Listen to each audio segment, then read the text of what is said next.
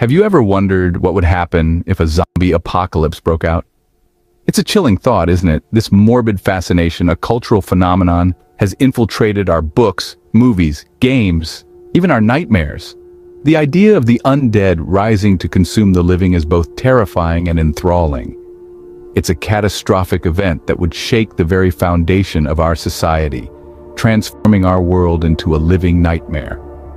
Imagine a world where the dead walk among us.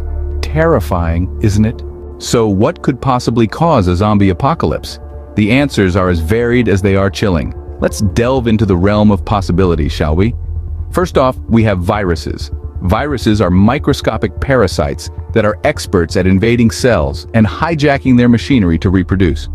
Think of the world's worst sci-fi movie, but on a cellular level. Now imagine a virus with the potential to alter our brain function, to control our actions, to turn us, essentially, into the walking dead. A terrifying thought, isn't it? But it's not entirely outside the realm of possibility. After all, we've seen viruses do some pretty incredible things. The rabies virus, for instance, can change a docile animal into a raging, biting creature. Next up, we have genetic experiments. Genetic engineering is a rapidly advancing field. We've seen scientists splice genes, clone organisms, and even bring back extinct species. But what if something goes wrong? What if, in our quest for knowledge, we accidentally create something monstrous, a genetic mutation that spreads like wildfire, turning its victims into mindless, flesh-hungry zombies? And finally, we come to the extraterrestrial. Yes, you heard right. We can't rule out the possibility of an alien pathogen. The universe is vast, filled with countless planets, stars, and galaxies. Who's to say there isn't a virus out there on some distant planet that could turn us into zombies? It's a wild thought, but not entirely implausible. Each of these sources, though frightening, is grounded in scientific theory. To be clear, we're not saying a zombie apocalypse is imminent, but the science behind these potential sources is real, and that's what makes them truly terrifying. Though it seems far-fetched, the sources of a zombie apocalypse may not be as fictional as they appear. Now, if such an apocalypse were to occur, what would be your chances of survival? This is where the rubber meets the road, where the theoretical becomes practical, and where your nightmares might just become your reality. The chances of survival in a zombie apocalypse are influenced by a handful of critical factors. These include your location, your skills, the resources at your disposal, and of course, a dash of good old-fashioned luck. Location is, quite literally, a matter of life and death. Urban areas with their high population density are likely to see the quickest and most severe outbreaks. In contrast, rural areas, particularly those with a low population density, could offer a temporary haven. However, even the most remote corners of the world would not remain untouched forever. Next, let's talk about skills. In a world overrun by the undead, being able to perform a perfect triple bypass surgery might be less useful than knowing how to start a fire without matches. A doctor with their extensive medical knowledge would certainly be an asset in treating injuries and illnesses, but would they know how to forage for food or purify water? Then we have the teenager, perhaps lacking in practical skills but likely brimming with energy and adaptability. Their chances of survival would depend heavily on their ability to learn quickly and their willingness to do whatever it takes to stay alive. And what about the soldier? Trained in combat and survival, they would seem to have an advantage. Yet even the most decorated veteran is not immune to the psychological toll of living in constant fear and danger. Resources, too, play a crucial role. Having access to food, water, shelter, and weapons can dramatically increase your chances of survival. But remember, in a post-apocalyptic world, these resources will become scarce, and competition for them will be fierce. And finally, luck. In a zombie apocalypse, luck might just be the most unpredictable and uncontrollable factor. Sometimes, survival comes down to being in the right place at the right time, or the wrong place at the wrong time. Surviving a zombie apocalypse is not just about being the strongest or the smartest, it's about being the most adaptable. A zombie apocalypse would certainly change our everyday lives, but how exactly?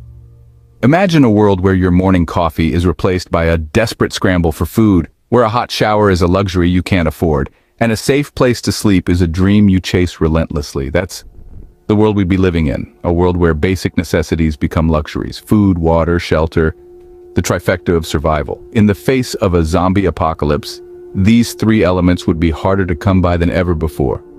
The supermarkets would be emptied, the water supply contaminated, and our homes, once our sanctuaries, would become the hunting grounds for the undead. Every meal would be a victory, every drop of clean water a blessing, and every night spent under a solid roof a cause for celebration. But the impact wouldn't stop at mere survival. We'd see a collapse of societal structures as we know them. Governments would crumble under the weight of the crisis, law enforcement would be overwhelmed, and in the absence of a functioning economy, money would lose its value. The world as we know it would cease to exist, replaced by a new order dictated by the law of the jungle, survival of the fittest. In the midst of this chaos, survivalist groups would rise. Comprised of individuals with various skills, these groups would be our best shot at enduring the apocalypse. Doctors, soldiers, even teenagers with a knack for survival would band together, pooling their resources and skills to fight off the undead and carve out a semblance of normalcy in this new world order. This would be a world where trust is as precious as food and water, where courage is the currency and survival the only wealth. A world where every day is a battle, every decision a matter of life and death. In such a world, survival becomes the only goal and everything else secondary. But what if there was a twist in our zombie apocalypse scenario?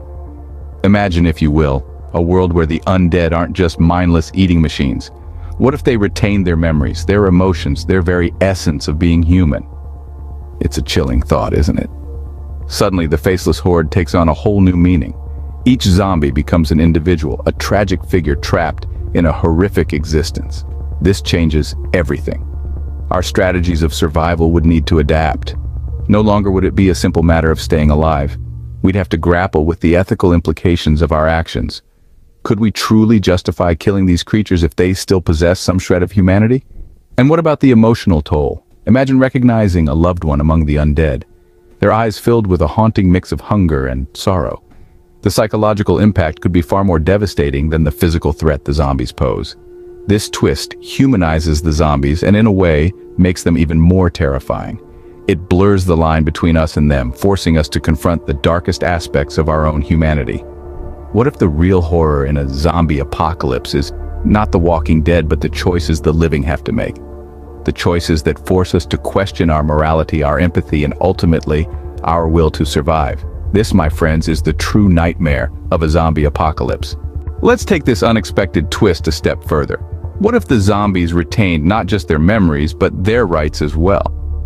Imagine, if you will, a world where the undead aren't just mindless eating machines, but a part of our society. Could we see zombies continuing to work and contribute to society?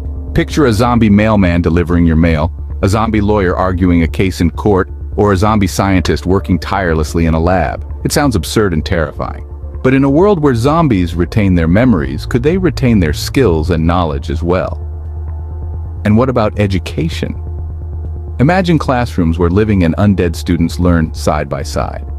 Would zombies have the capacity to learn and grow, or would they be stuck in a perpetual state of decay, their minds as rotten as their flesh? Could we accept zombies living among us in our homes? Think about your neighbors, your friends, even your family members. If they turned into zombies but retained their humanity, could you accept them? Could you live alongside them? In a world where zombies have rights, the lines between the living and the undead blur, challenging our perceptions of life, death, and humanity. This is a world where the undead are not the enemy, but a tragic part of our existence. A world where the real horror is not the walking dead, but the choices we have to make. Choices that force us to question our morality, our empathy, and ultimately our will to survive. This, my friends, is the true nightmare of a zombie apocalypse. Thank you for venturing with me on this thought-provoking exploration of a zombie apocalypse, where the lines between life and death aren't as clear as we'd like them to be. It's a grim picture indeed, but one that forces us to confront our own fears and prejudices. Would we be able to accept our undead neighbors? Or would we let our fear and revulsion cloud our judgment? It's a question of not just survival, but also of empathy and understanding. In a world where the undead could potentially retain their humanity, could we retain ours? This is the true test of a zombie apocalypse. Not the fight against the undead, but the fight within ourselves. Remember, in a world where zombies have rights, the real monsters could very well be the living. Thank you for joining me on this journey. If you enjoyed this thought experiment, please like, share, and subscribe for more. And as always, stay curious, stay vigilant, and most importantly, stay human.